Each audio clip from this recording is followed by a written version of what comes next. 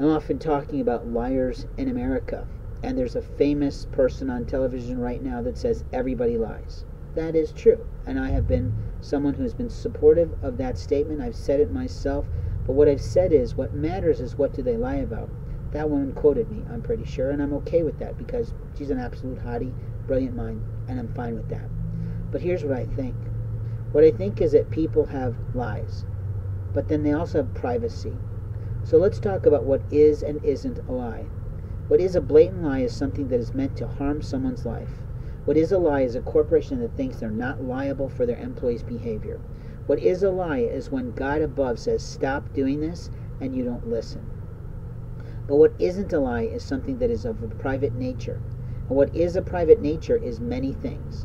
We have many things in our adult lives that are of a private nature and belong only to the individual.